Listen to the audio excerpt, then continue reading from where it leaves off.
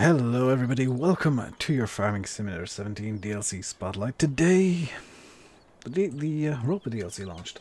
I got it literally about 5 minutes ago.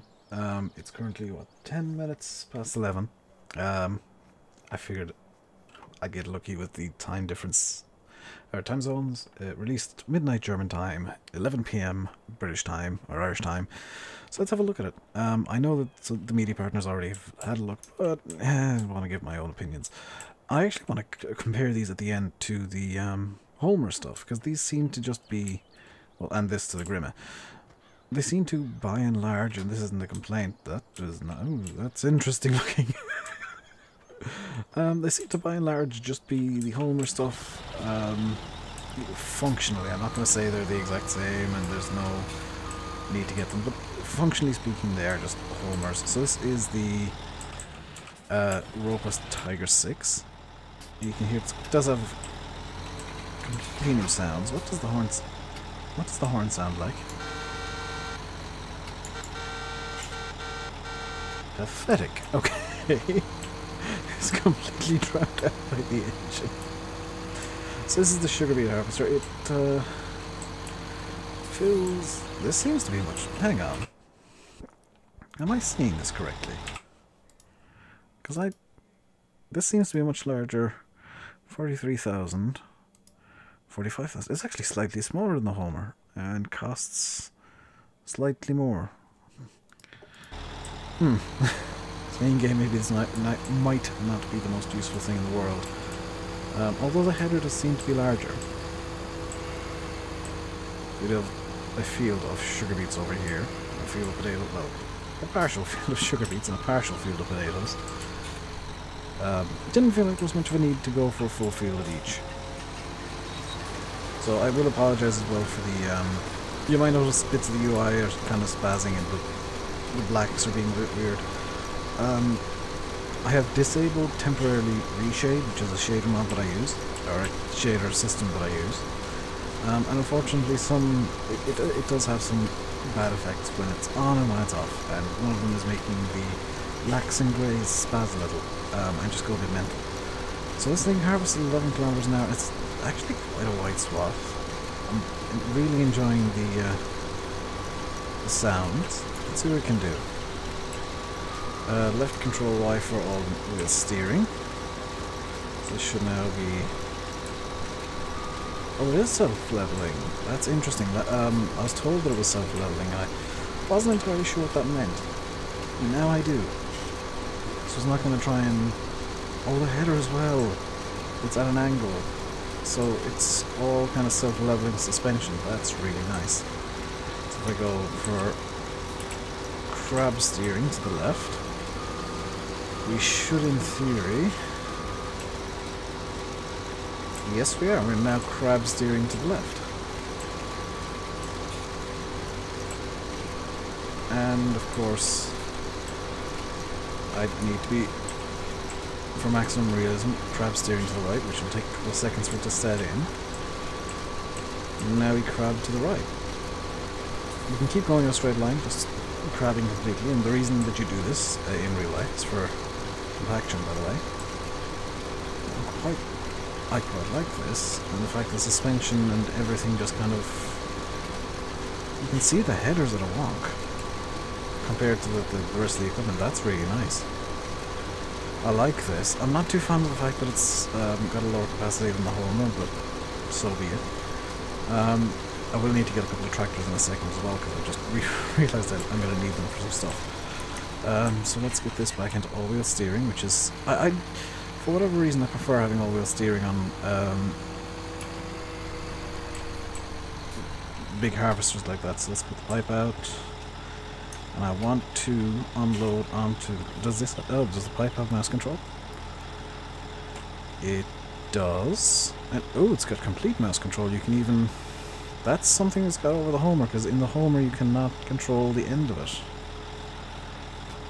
That's quite nice. So let's just make a pile there while I run off. I'm going to need a tractor for this, so let's just get a T7. Why not?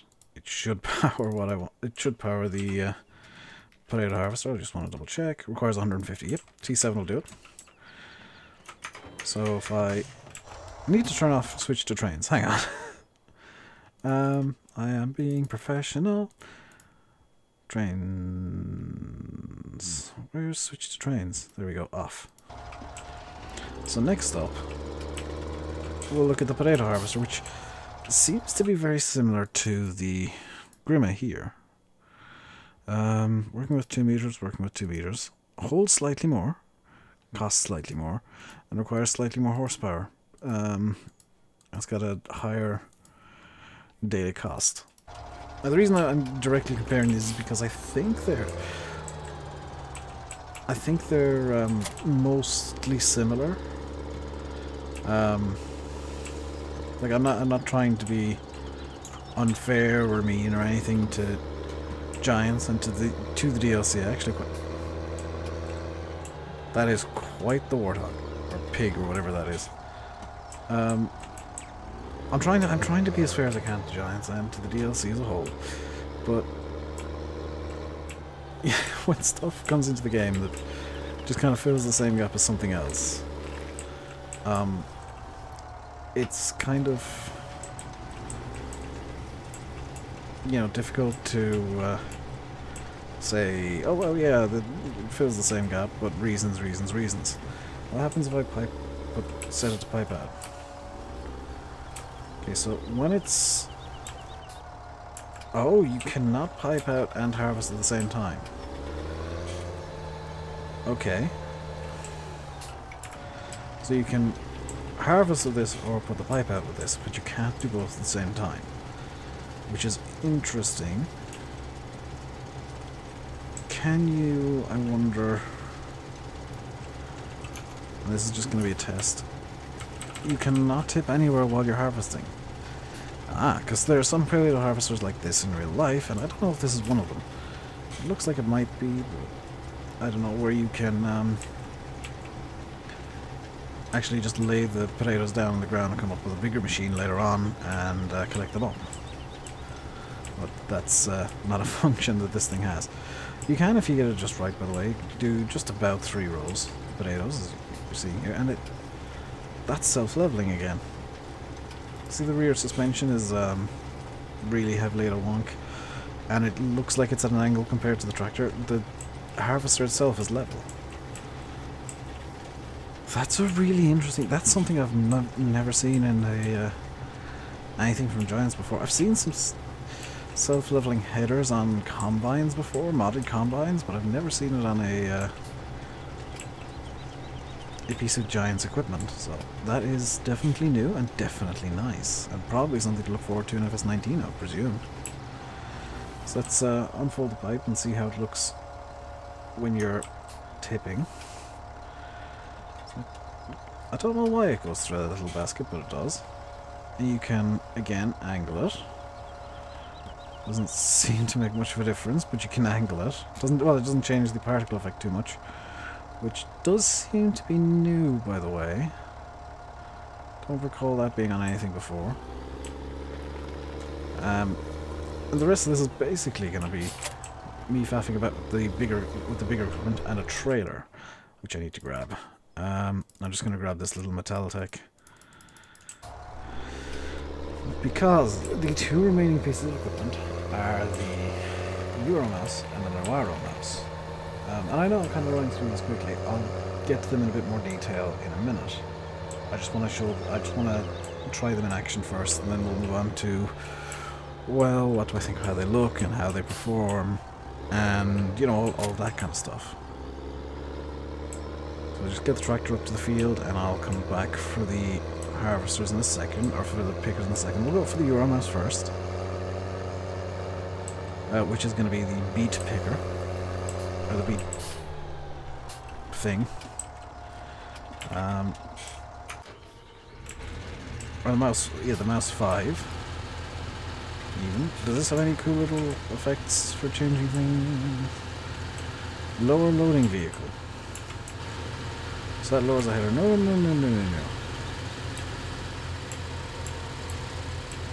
Okay, so this is going to be fun.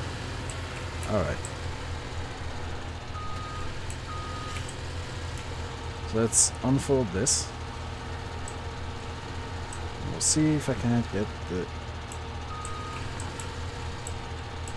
pipe around to where I want it to be. It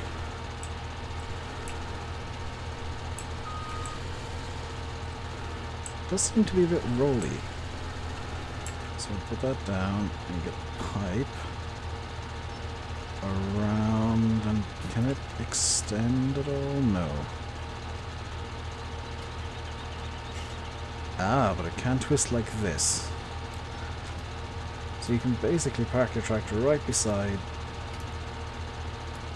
your Euromouse. And, in theory, unload straight into it. And that, I'm pretty sure that's the same sugar beet particle effect as previously. There's a little delay between it picking up the beets and unloading into the trailer, which is nice. I've made a hames of this almost immediately. But you can, you know, park the tractor up if you really want to, and I don't know why you would, right beside your Euromouse and unload into it like that. And I just need to tip the trailer out again. Now the other one, the RainbowDave, which is the other big machine that you saw over at the shop, we're going to use for the potatoes I harvested, as my voice cracks, because that can I believe pick up literally anything in the game. It looked if I go to, I think it's in beet harvesting. No, it must be under misc, I guess. Yeah, this can pick up wheat, barley, canola, sunflowers, soybeans, corn, seeds, fertilizer. That looks to be mixed ration. I'm not entirely sure what that one signifies. Chaff, wood chips, and silage. So if I go over to the RainbowDave, which honestly, for me, is something... This is the reason that I bought the DLC. For me, it seems to be... Hang on, why is there a second control arm? Can't do anything with the arm at the moment. What's the horn like on this, actually? That sounds much more like what you'd expect the horn on this to sound like. So let's start unfolding it, and we get the... it's basically the... From what I can see, the Euromouse with a funky front end for like silage and stuff. And I've just realised that I parked the trailer on the wrong side. Can I flip this the entire way around? That's not how physics works, but okay. Can I turn this the entire way around? Yes, you can. You can. So if you muck up like I did and you need to turn the pipe of the RainbowDave 180 degrees from the way that it wants you to, you can. And then it should pick up the... Potatoes is one of the few things it can't pick up, isn't it? Yes, it can't pick up sugar beet. I've wasted my time here. So what I'm going to do is I'm going to make a set piece real quick. Yeah, let's get some solid fertilizer, 2 bags, and skid steer. So let's make a real quick set piece where I can use this. A pallet fork. Reason for the skid steer is it's going to be the easiest to drive around. In a what is it? Really a relatively short space. And you can see over there there's actually a header trailer for the sugar beet harvester's header as well, if you want to use that. I don't know. Oh, well, I don't know why you would, but you can. So a neat little trick you can do with these is if you come over to somewhere where you own, I guess, press Control I. You should be able to, but I can't for some reason. I know I could over here. I think you might need to unload into a trailer first. Yep, I need the trailer over there. Totally professional and arranged. So, I'll just, seeing as I have to use the trailer in the first place, I'll just unload the one bag into the trailer, tip it out on the ground, and then get the Navarro over here again. And,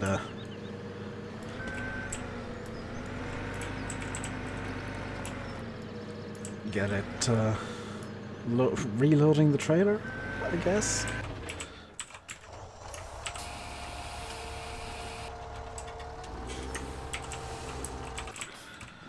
So let's get the Navarro mouse. I had to pick the one of the two things in game that it can't actually deal with, didn't I? And granted, we're driving around in a very ridiculous situation here, which you would never want to drive around in real life. Completely unfolded like this. Because presumably like this, it's really top heavy. I just realized I don't know if the tractor's even in a place where we can get to.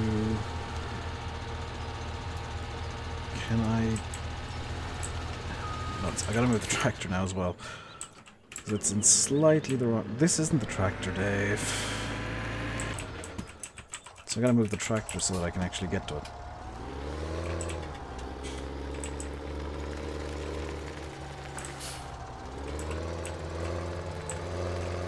Let's shove this in under here like that.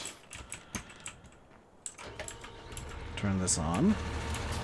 Lower the header, and you can see we are just almost immediately picking it up already. And that was really quick. For some bizarre reason you can... Oh, that's why. You can turn the seat if you really want to. So you can load up your drivers while spinning wildly in the seat. As for how these look, do you know what? They look shiny, they look really nice. I can't really have a complaint with them. They're Giants quality. Giants quality trumps what probably 95% of modders can ever pull off. Which, by the way, is why Giants keep saying, "Oh, we release DLC because we're the modders." 95% of cases, yes, that's true. There is the miracle 5% that can match Giants, and maybe the 0.001% that can do better. But it's very rare that, you know, people can match Giants. So what I want to do now is something a bit odd. I want to get the Homer Terraphalis, which costs a lot less than the Mouse 5, and has a bigger fuel tank, but doesn't have as wide of a pickup. And the Terrados, because I want to do some direct comparisons right now. I'm not going to compare the ROPA to the Grimmett. There's a reason that I'll get to that in a little bit, because I've got a theory on the run, and most people who watch my videos and streams regularly will know what my theory is. If you don't, I'll explain it a little bit. So this is the Homer T440, you all know it, it's the base game, sugar beet harvester. Maybe some of you don't, maybe some of you don't ever do sugar beets. Something that I didn't think of. I do find it funny though that in FS15 we had the Homer DLC, and FS17 now we've got the ROPA DLC. Both of them really strongly and heavily focused on sugar beets, which is really odd. Now, one of the leading criticisms I've heard of the ROPA DLC is that it's basically Homer but yellow. Now, if I take down all of the HUD, don't have my HUD hider mod in, so let's just toggle right in the HUD mode. Let's take down the HUD real quick, and there is no victory. If you look at them, at these two, just these two, you can see they're completely different. The cab's different, the header pickup thing is different. The tires, well, wheels and tires are mostly the same.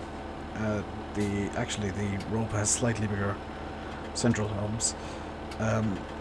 The crate on the back, I guess, is fairly similar, but again different.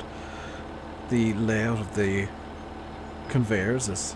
The front conveyor, yes, is very similar, but again different, because the ROPA seems to kind of not have as big of an arch and not as big of angles on it. The rear conveyor is in two completely different places, and the rear end of these are completely different looking. Now if I hop over to the Terraphalis, which is kind of the Homer equivalent of the Euro mouse, and I move it up into position so that it's roughly in line with the Euro mouse, or the Mouse 5, you can see that immediately there's one major difference between these two. Like, yes, they both have counterweights, yes, they both have conveyor systems. But look, the cab on this doesn't raise, the cab on the Homer doesn't raise.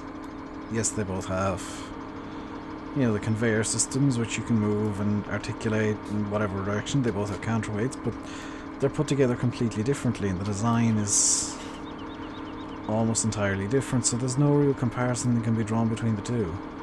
It's unfair to draw comparisons. They're similar machines, yes. Do they do a similar job? Yes.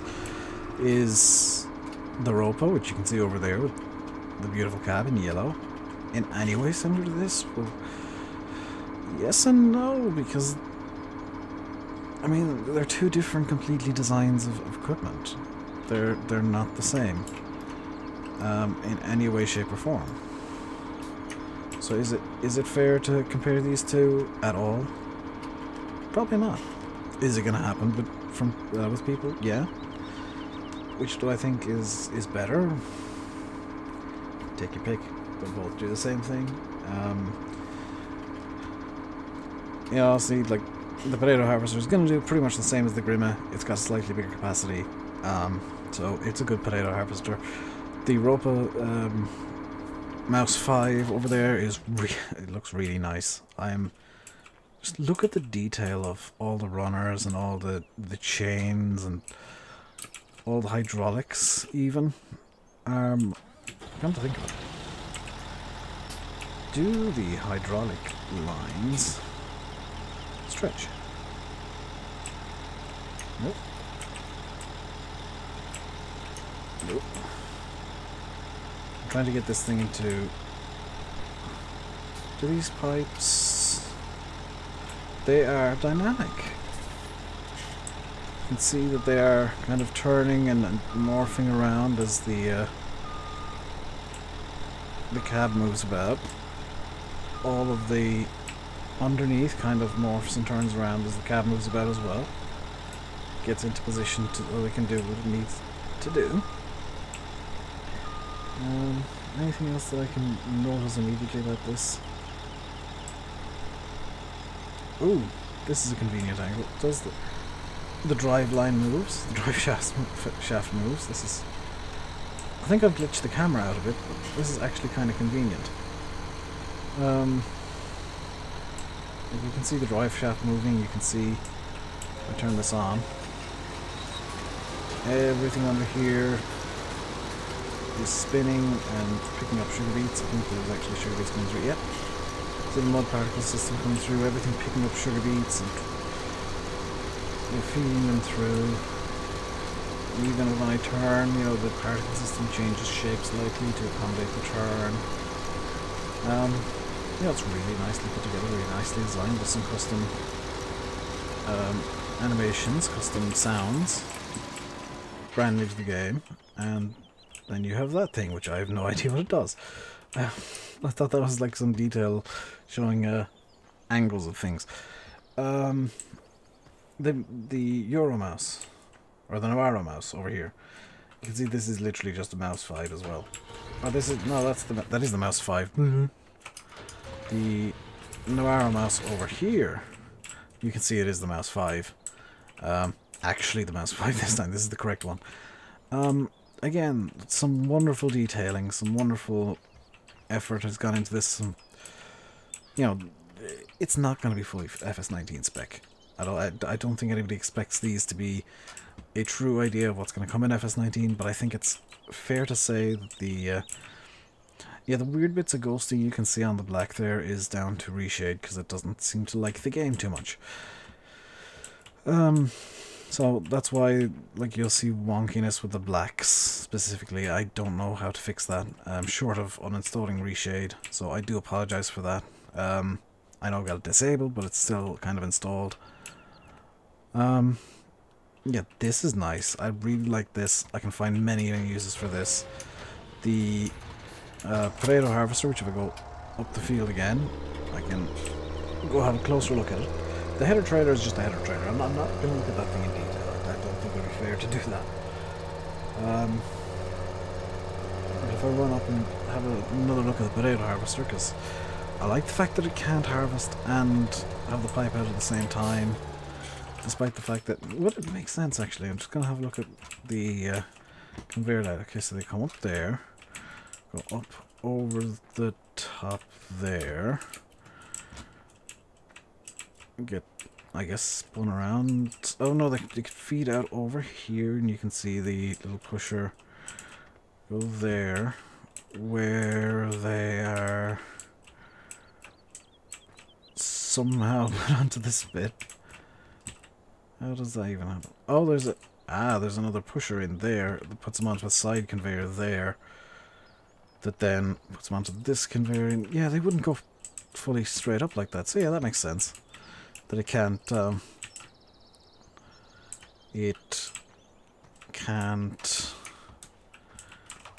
empty the way that you maybe think it should. Like that it only harvests when you have the pipe in like this. And it does much like a lot of Giant's equipment. I don't know if it does in real life, but much like a lot of Giant's equipment, it does have those rear steering axles, which, do you know what? I think in real life it does. Anything cool this can do other than just work and have actually really nice particle system? Not really. You can see the pusher in action there actually. It does it does cause a bit of wonkiness in the particle system, I'm just noticing, because the hills magically shrink as they go around corners. But that's just a limitation of how particle systems work when you're using a 2D, effectively a 2D plane to be a particle system.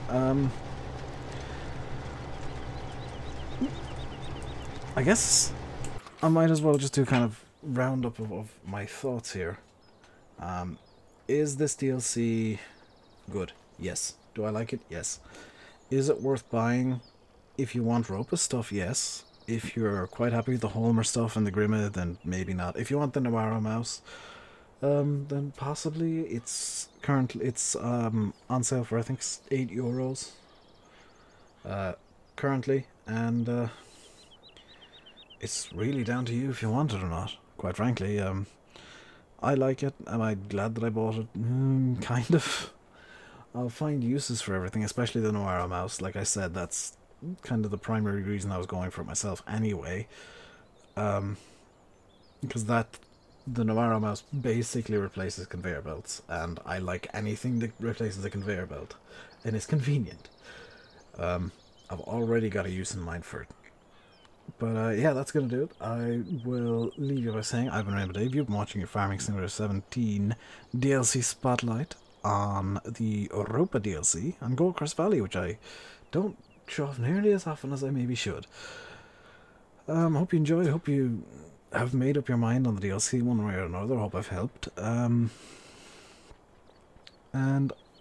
yeah, if you enjoyed or whatever, hit the like button, hit subscribe, and I'll see you next time. Until then, stay safe, and goodbye.